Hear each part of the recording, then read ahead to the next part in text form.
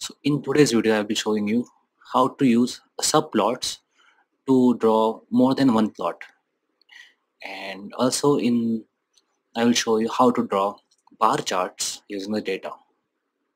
So let me run the what we had done in the previous video. So we had drawn this simple plot which has years from 1950 to 2030 and population in billions in y-axis.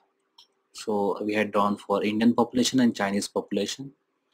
So let me show you how to use subplots. I will show you how to plot two subplots in the same adjacent plane. So we'll first remove this xkcd function and let me use some style. So we'll use ggplot for this video, and you can just comment out the plot function first. And now the subplots are plotted as in a way of matrix. So if you want to plot three plots, so what it does is 3 into 1, so that will be in the matrix form. That is, in the first row it will have 3 plots and it will have first subplot. So like that, in the matrix format it will be like 2 and 1, 3 and 3. So these are passed as parameters to the subplot function. So let me just show you. So we'll type plt.subplot. So in that we'll pass our first one row and we'll display two subplots, 2 comma first subplot. Okay, this is like indexing. So we'll give the plot function now, and inside that we'll pass our year, comma population of China, comma label equal to China,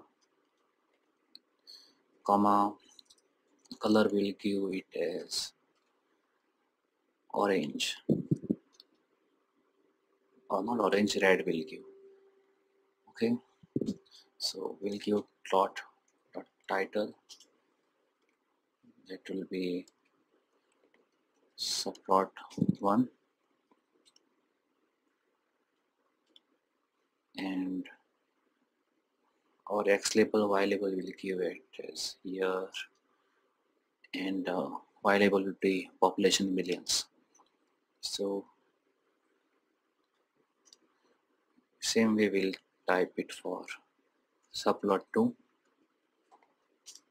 In that we'll pass 1 comma second subplot, comma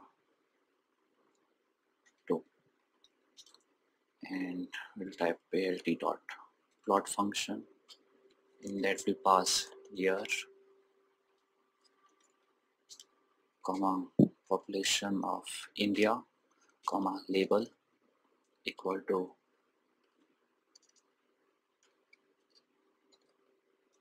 India, comma color equal to green. So remember, we have to pass the legend function on top also, below the first subplot, and we'll type title. So plt.title will give it as subplot 2. And just copy the x label and y label from top. Okay, and we'll save and we'll run. So as you can see, we got 2 subplots, and in one we have China and another one is India we have. Yeah, but you can see that one is little bit bigger and one is little bit smaller, the grid function. This is, I think, due to the values which are passed. Okay, so this is how you plot two subplots side by side. You can also try with different method like style, that is 538. So let me see that how it looks. Okay, so this looks really nice. So this is 538 style. Okay, so we'll create a new file for bar charts. So we'll type bar chart.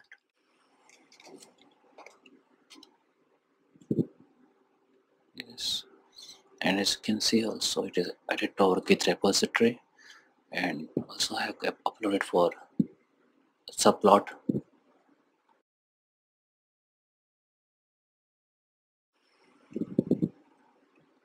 We'll copy the data from our main file to the bar chart.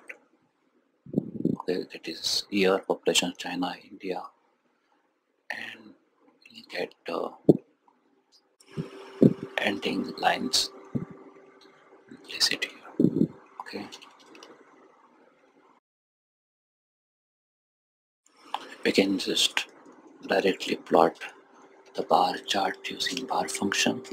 In that we'll pass the same year and population of India, comma, label equal to,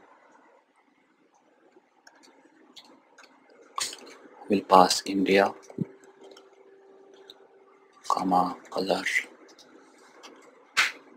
equal to green. Okay, so same we'll copy and paste it here, and here we pass population of China and we make it label as China, and color will be gray, red. So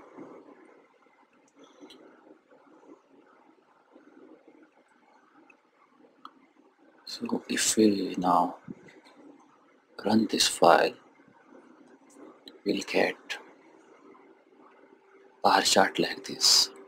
Our China bar chart is showing perfectly, but our green colored India's bar chart is like little bit showcasing. This is actually happening because the China bar chart is overlaying on top of India's bar chart. Let me show you. So for that we can use a method that uses offset to separate out the values. But first what we'll do is we'll trim down our data, so will only contain values from 2015 to 2025. So for that we'll cancel out this. Okay.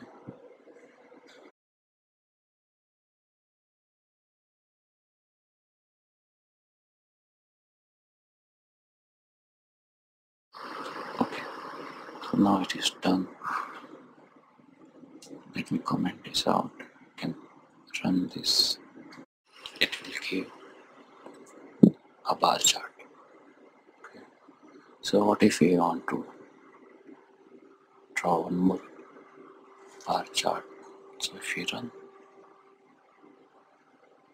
we cannot see the green one.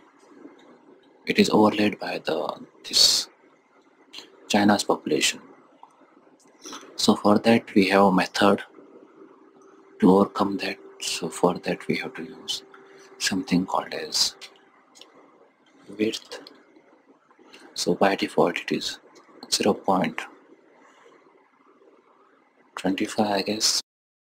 Okay, and we also have to pass indices. We create a variable called indices, and in that we pass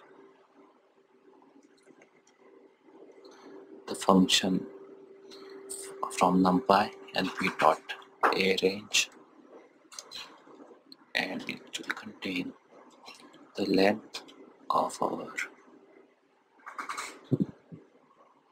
This should actually come on top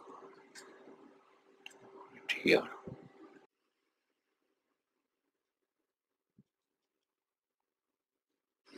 So it should contain our year list. Okay. So we have not imported numpy yet, so just import it. Okay, the numpy is imported, and what we have to do is we have to pass the indices in each and every function of bar. So we'll type indices, comma here, and again indices, comma here. So if we run it again, it's a full red color because these indices are not properly set up to work with our years in particular.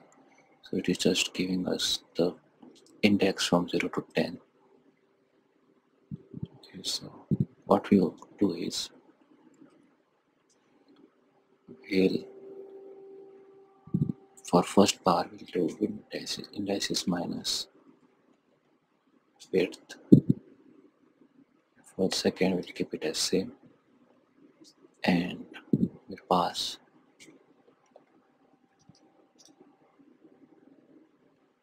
width equal to width, so that the function will know that we have changed the width value. And also we'll include, just to our title in the next label and y label. So this will be for first one, and for will not require for second one. Just paste it below. Okay.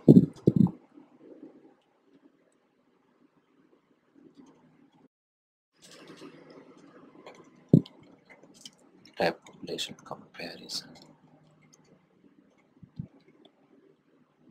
between India and China.